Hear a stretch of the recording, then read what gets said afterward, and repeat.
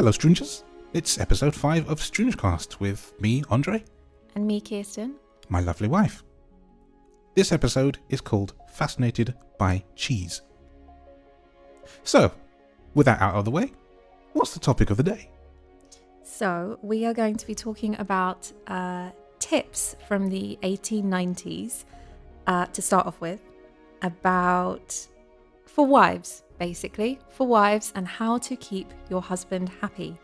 And we thought maybe we would discuss if they're still relevant today, if I do any of them, or if you might like me to do some of them. I'm scared. And see what your opinions are. Okay. So I have not been prepped ahead of time. No, you have not. This is like reacting to a YouTube video, but reacting to my wife reading out comments about wives. I mean, okay. Hit me. Okay. So first off, we have the secrets are to obey him, avoid nagging, do not spend any money on yourself, and do not let him catch you curling your hair. Wow. Yeah. Well, let me think. I haven't caught you curling your hair. You never nag. And I demand that you spend money on you sometimes. And what about the obey him? Oh, don't do that. I think it's quite an old-fashioned term, isn't it? In some marriage vows, they have the obey him. We removed that. We did. We did not have that. I don't like that term. It's not very modern thinking. No. So we didn't do that. No. Yeah. I mean, it's weird. Like, I mean, I suppose these things are of their time, but that one is particularly sort of, I don't know. It's very self-centered, actually. Yeah. Well, I mean, remember at this time, it is all about the man. Yeah. The wives are just there to serve. Yeah, I guess so. Yeah. So moving on, he does not want to hear any news of his mother-in-law, only about his own mother. Jeez. I like your mum. I know. No, that's rubbish. Yeah. No, your mum's great. Mm-hmm. Do you know what? If she hears this, just remember I do love you. Okay? It's all good. And you do listen if I have any news about her. Of course. Yeah. So next, and this one does make me laugh. And if he is lying in bed, ill, for heaven's sake, do not fuss around him in a silk dress, else it will rustle and annoy him. A silk dress? Silk dress. And I didn't write this part down, but it was talking about if you were wearing a new silk dress, it would have more sound and be more ruffly. And that is why it would annoy him and aggravate him if he's lying in his sick bed. Well, I'm going to take this a whole different direction and say that that's discrimination. Because as a blind husband, I would like to know where you are in the room at all times. Yeah. All right? So you'd actually like me to wear the silk dress? You can wear the silk dress. Okay. It's good to know. Screw these people. All right? Forget that. Next we have, don't sit up till he comes home from the club. Better be in bed and pretend to be asleep. If you must be awake, seem to be glad he came home early. He'll probably think you an idiot, but that's inevitable anyway. Jeez. Again, just like vile in a way. Mm-hmm. Again, it's of its time. I would never think... Why would you marry an idiot? Well... What is that? That's just what they do, isn't it? They marry a woman to look after them, take care. An heir and a spare. They're just there to look pretty, I suppose, and look after the house. It's amazing that men still exist and that they haven't been like burned off the tree at all, to be honest. Women, right? They birthed us. They brought us into this world. They cannot be idiots. And they can take us out. Well, exactly. There you go. That's weird. So that's all I have from the 1890s. Right. So we'll move on to the 1950s, which aren't drastically different, to be fair. 60 years later. Yep. So plan ahead, even the night before, to have a delicious meal on time. This is a way of letting him know that you have been thinking about him and are concerned about his needs. Most men are hungry when they come home, and the prospect of a good meal are part of a warm welcome needed. That's not terrible. And depending on the type of relationship you have, it might be something you do anyway. I remember coming back from Wales once. I walked into the house and I smelt freshly baked lemon cake. And it made me so happy because I was like, there's cake. But that's, me doing something nice for you. It's not an expectation. No. This is definitely talking about an expectation of always having a meal on the table. And obviously that is, in some relationships, still very expected. Yeah, no, this is a totally different, understanding of that. I make you a nice meal or a cake or whatever when you've been away as a nice welcome home because I want to do it. Not because you have asked. I expected it when I got back. Where's my cake? Exactly. It is different. Where's the foie gras? So next is take 15 minutes to rest so you will be refreshed when he arrives. Touch up your makeup, put a ribbon in your hair, and be fresh looking. He has just been with a lot of work-weary people. Be a little gay and a little more interesting. His boring day may need a lift. I don't even know where to begin with that one. I'm just happy with a hug and a kiss when I come home. That's fine. Yeah. It's all good. Yeah. You don't want me to be a little more interesting? I don't know. You can be. I feel like anything I say here would be digging a hole. I'm just gonna talk about the weather. Next, at the time of his arrival, eliminate all noise of washer, dryer, dishwasher, or vacuum. Try to encourage the children to be quiet. Be happy to see him. Greet him with a warm smile and be glad to see him. Right. Mm-hmm. I don't like a silent house. No. It would not work for me. And as for the kids, they self-regulate these days anyway. They're like thermostats. Even when they were small, though, I don't think... No, they've never been particularly loud. There would be times when I would say, oh, that's very loud for Daddy's ears, just because you struggled with Alice. Do you remember when she went through the screaming phase?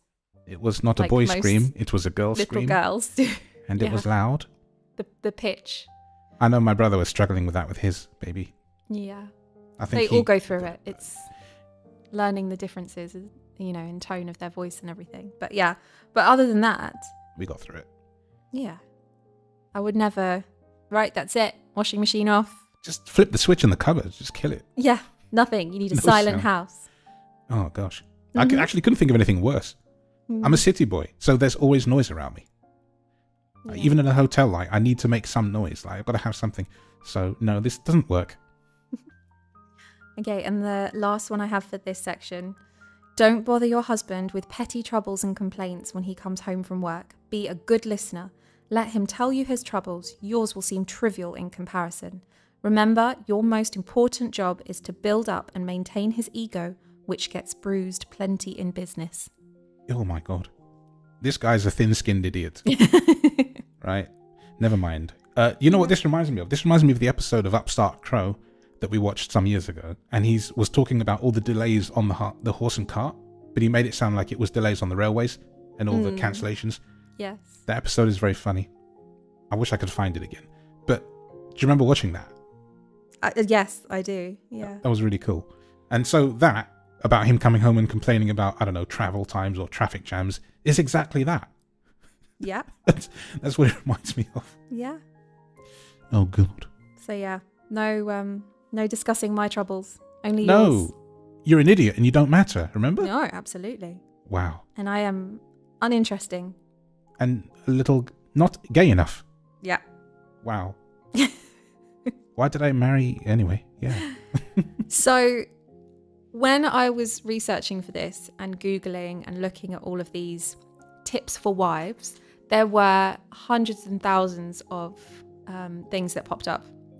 Various articles from then to now, loads of stuff. But I tried to find information for husbands about looking after their wives and how they should be. And it was so limited, particularly from back then. Now you can, find all sorts of things of how to be a good husband, how to listen properly, how to share the childcare duties, the household, all of that, being a good partner as opposed to just a good husband. Mm-hmm. But I did find one, I think it was from a magazine article called A Husband's Guide to Maintaining a Happy Housewife in 1955. Ooh. So we'll go through these now.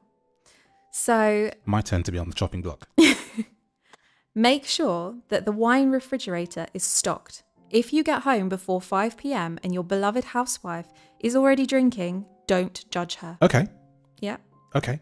That's fine. I mean, it is before 5, and I think that's a little bit crazy, but I'm not allowed to say anything. So I'll just internalize that thought and carry on. Well, I mean, for us, it's different because I don't drink. So that would never be a thing. I think if you were coming home every day You would drink. it was and it was before 5 o'clock and I was sat there with a glass of wine every single day, you might wonder if I was okay. I'd ask you if it was medicinal. True. To begin with. Yeah. Yeah. That's the whole thing, isn't it? Yeah. The next, keep the toilet seat up. You are the man of the house, and after all, and this is your prerogative. Bollocks to that. Mm-hmm. That wouldn't fly in this house. No, it would not. No way. It's gross anyway. No one needs to see that. No. Put it down. And I'd like, anywhere I go, lid down. Yeah. And people come here and they leave it up. Actually annoys the crap out of me. Yes. I'm very picky. No. Well, too right. Put it down. Yeah. Man's a fool. Carry on.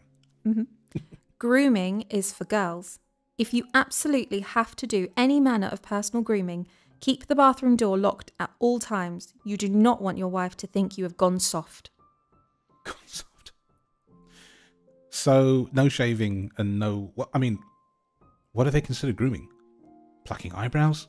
Shaving the old legs? I mean, how many times are you shaving your legs? Oh, about every 5 hours, I think. I've got a schedule going.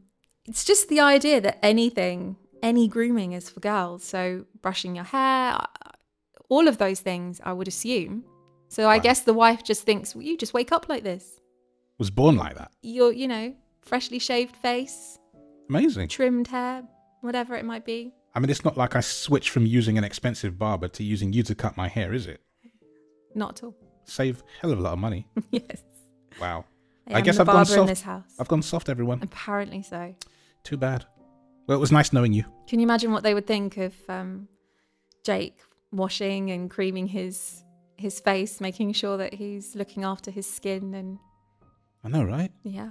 Awful. Soft before he's even 18. Mm-hmm. God, he ain't gonna get anybody like that, is he? Better tell him now. No. Okay, next. Ask your wife once a day how she is. She should always say she is fine. On the odd occasion, she does not say she is fine. Pretend you have not heard her and go and rearrange your stamp collection. Always be masterful in front of her and do not show any feelings. Feelings are dangerous things and don't solve anything. Okay, how are you? I'm fine. Great. I don't have a stamp collection, so I'm going to get one. I'm going to get one just for this, so that when I do ask you and you're not fine, I shall rearrange it. I almost feel like this is probably the worst one. It's the stupidest. It is the stupidest, but it's the worst one because we know that talking to your partner, especially when you've got any kind of problem or negative feelings or whatever it might be, is the only way to get through it. It's one of the greatest things you can do. Yeah. Because it doesn't just solve their problem. You might not even realize that you're feeling bad or feeling bad because they're feeling bad. But it's that bond as well. It solidifies that bond that you trust that other person, And hopefully you love and respect them. Yeah. So together you can solve anything. Exactly. But even if it can't be solved, it's just the talking about it and that person listening to you. And I think it's quite a man thing when I'm obviously, maybe being a bit judgy. But if a woman has a problem, usually I find men want to solve it. And so, sometimes women just want to discuss things. They just want to get it out there. They just want to air it. They don't want you to come up with a solution. They just want you to listen. And usually they'll come to that solution themselves, or usually they know what they need to do, but they just need to vent it out. And they just want their partner, their husband, to listen to them. They don't need all the, well, you should just do this then from the husband. They just want you to listen. And that's incredibly important. So saying, I'm just going to go and sort my stamp collection is avoiding the problem. Is not a good idea. But also, you're not being judgy because I do want to solve it. I'm a troubleshooter at heart, so I like Yeah. to solve things. And it annoys me if I can't solve it. It doesn't annoy me because you annoy me. It annoys me that I can't fix it. And I like to fix. I'm a fixer. I know. So it bugs me. And then I think about it for ages. But Sometimes you do, and sometimes that's what I need to hear when we're talking just about us. Yeah. You know, sometimes you do come up with the answer that I know needs to happen, but maybe in that moment I'm not necessarily ready to hear that. And you will say whatever it might be, and I have to go away and think about it and realise that actually you were right. Life is weird like that. It's tough. And it's not always obvious or nice. And sometimes you have to be cruel to be nice, which doesn't seem like a sensible thing, but it's true. It's not always being cruel, it's just being honest, isn't it? Factual. Yeah. You're right, though. Isn't it weird? This is like one of the biggest talking points we've had. Yeah. But I'm not going to rearrange. No. I like to solve when I can. I mean, anyone who knows me, I spend my days talking through groups on WhatsApp and things, trying to help people solve things. So if I can solve other people's problems, I should be able to help solve yours. Yeah. I can't always do it. But then you're there listening. Yeah, I do. Leaving the I'm a stamps good alone. listener, I think. You are. Definitely. Good ear. So if we move on, now we talk about kids. Kids are little treasures, but are not really your responsibility from Monday to Friday. Ouch.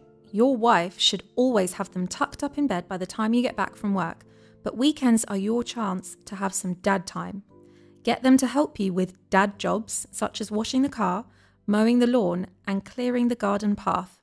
This will give your wife some child-free time to get the house shipshape and make a hearty roast dinner. Well, I do like a hearty roast dinner, but Yes, you do. I go and chat to my kids as and when I like. So it's not just weekends. No, absolutely not.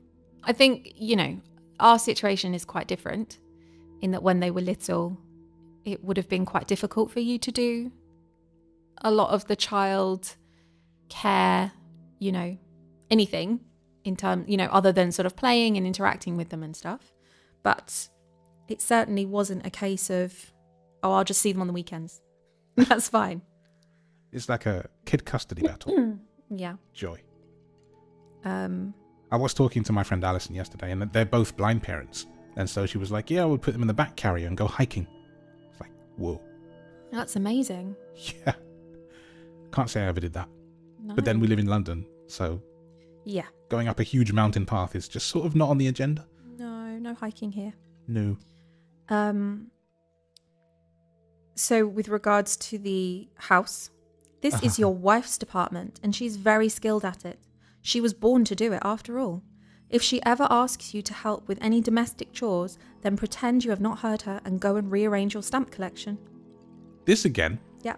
Someone is There's obsessed. a lot about the stamp collection. It must have been a big thing in the 50s. Someone's obsessed with the stamps. Yeah. And I have 0 stamps. I guess I'm not a real man. So what would you think if I asked you to help me with a domestic chore? I would go out to the post office and buy a bunch of stamps. No, I would do it. Good to know. I don't mind domesticity. No, I mean, I live here as well. I think it's very presumptuous of a man not to do anything house-related. You live in it too. You just expect it to be there? Rubbish. Mm-hmm. Yuck. Kill it with fire. So the last point I have is try to relax as much as possible at home so as to make sure you have the energy to be a good, strong, reliable husband. Make sure your wife is happy in her domestic duties, buying her a new pinny for each birthday and some marigolds for Christmas.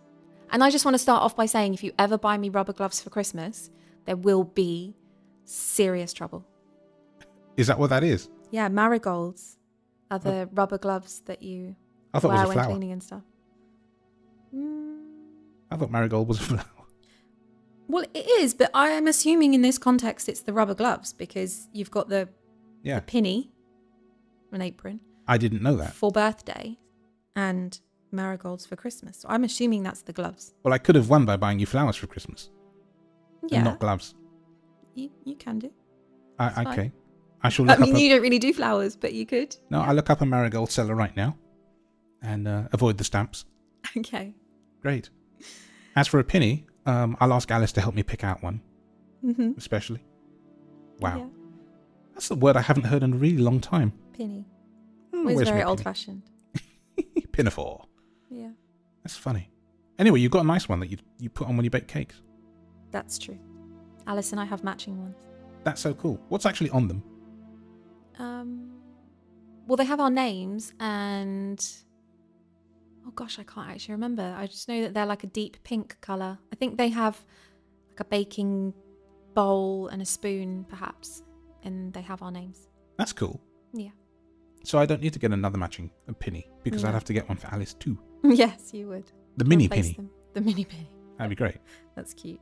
I know. And stupid. Yeah. Oh, man. And that's all I have. That's what you have. That is all I have. Okay. I like that. I mean, I'm disturbed by a lot of it, but it's certainly interesting. Yeah, I know. Lots to discuss. Perhaps everybody can put in the comments what they thought about some of them. What was the worst one? I've really got to know what everybody thinks of these. Yeah. Because I specifically said to you before, don't tell me a lot of these so I can give you my honest reaction. And you did? And I think I have. Yeah. And I think that I need a hobby that doesn't involve stamps, basically. You need a hobby? That doesn't involve stamps. Yeah. And I mean, need... I think you already have quite a large hobby of music. Yeah, but I can't. You can't Everywhere. rearrange. I can't rearrange music. I need something that No, I can that's put on my true. desk that rearranges. Mm-hmm. I don't know what to get. Pokemon cards? No, I don't know. Oh gosh, no. Oh dear, that's really funny. Actually, I was always interested in old coins. I don't have any, but I think old coins are so cool because they're tactile, they're feelable, and Yeah. I've seen some old coins in the museum a long time I ago. think Jake has a few coins. Yeah, He's collected. and I think somehow I ended up with a few euro cents in my bag that I found the other day for no reason. I don't know how they get there. Oh, it must have been the last time you were in Belgium, no? Yeah, I suspect so. Although it's weird, like these days you kind of feel like you don't get a lot of change. No. Pay everything by card. Yeah, we're more cashless nowadays. Cashless society. But apparently in some places cash is making a comeback. Well, I think, in the last couple of years, we've had these times where things have been hacked and stuff and everything's gone down and you can only pay by cash, and people are starting to realise that, oh, actually, I'm a bit screwed if I don't have any cash on me at all. Yeah, I went for a long time without having any, but now I try to keep like a note or some coins on hand. Right now, actually, I don't have any, so I might have to rectify that. But yeah, that's just one of those things. Keep some coins or a couple of notes in your bag.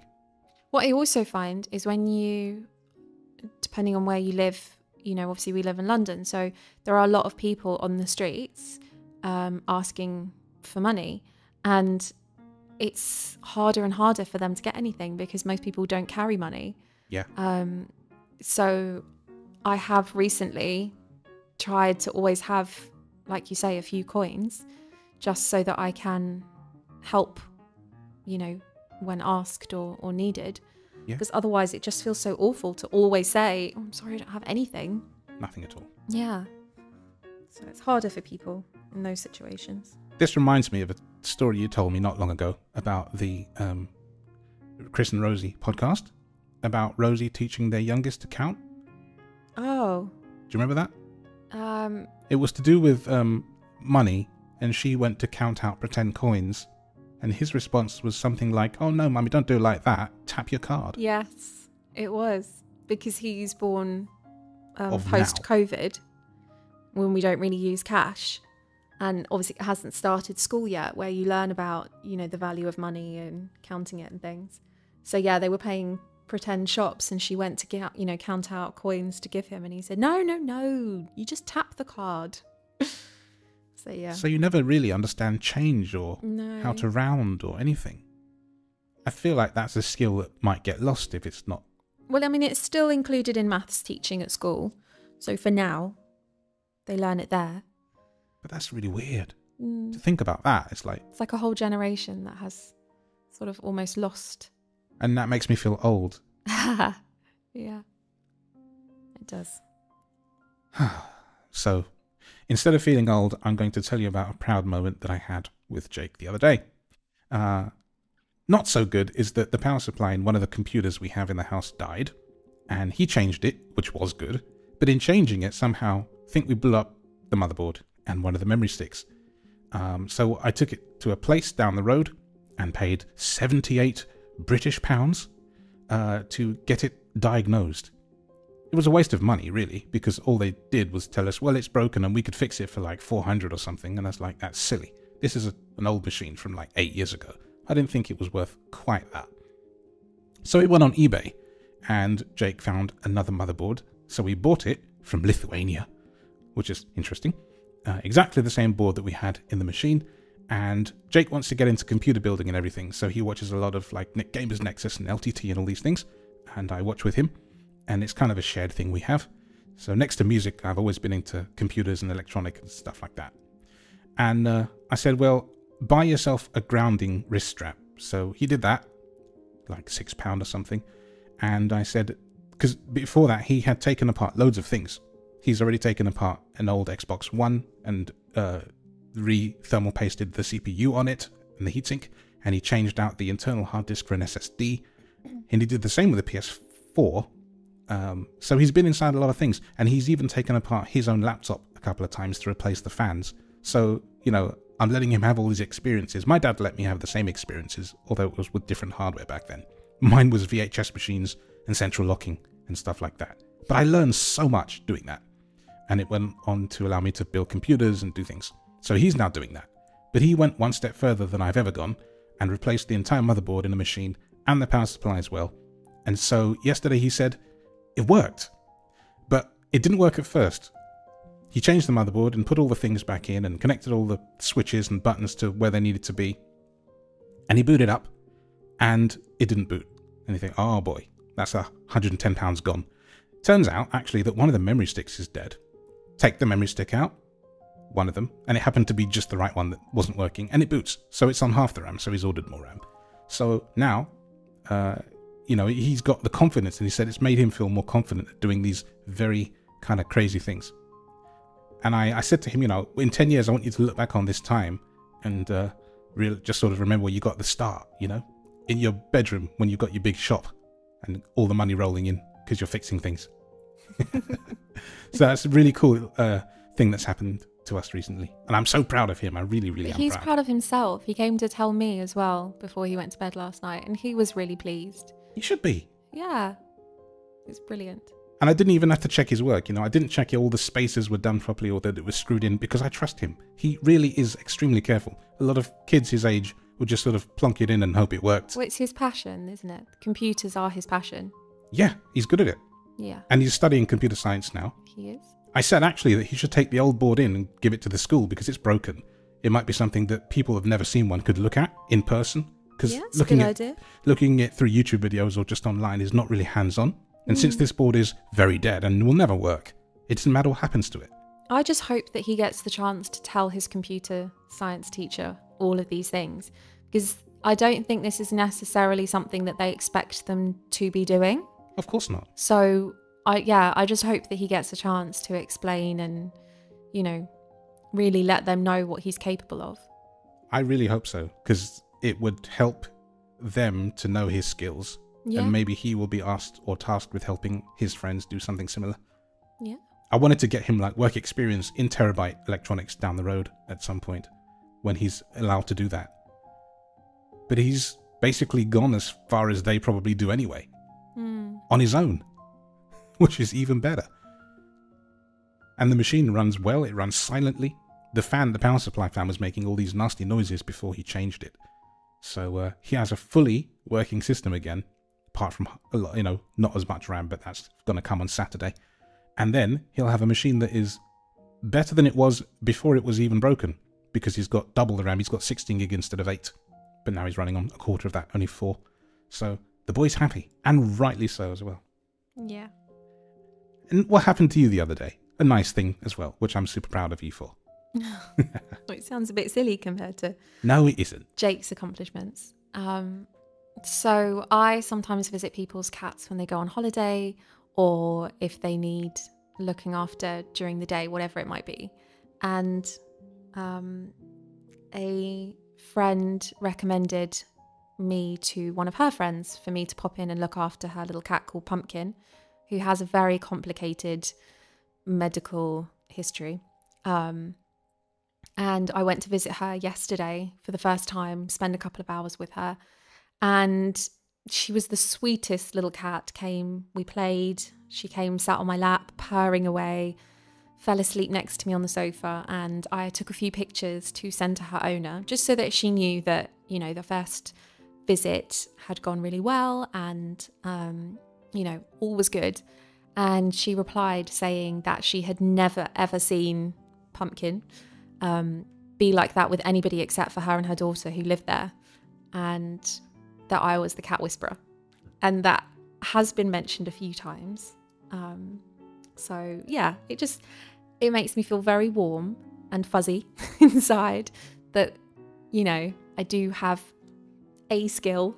It's an affinity. Yeah. But sometimes I do feel a bit like you always say that everybody has the one thing that they're really good at. Yeah. And I think if you aren't working in a particular field or have a particular hobby, which I don't, it can be really difficult to know what is that. Like, I know that I'm a great mum and I'm a great, I don't want to say housewife after what we've just been talking about, but I take care of us, and that's where my joy is, looking after our family.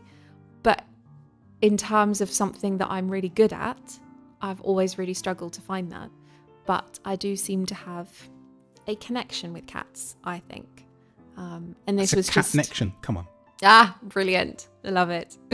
So yeah, it was a really nice moment and really nice to hear from the owner. Send in all your cat puns. My wife is the cat whisperer from Connecticut. Nice. Not Connecticut. No. Connecticut. I think that's great. Thank you. And it's something that's not catastrophic. Any more? No. No. Very good. There you go. A fun episode for today, a bit different. Mm-hmm. We will try and put as many sources for the information that we've read out today in the description. So look out for that if you want to find more of these ridiculous facts. And yeah, thanks for listening. Thank you.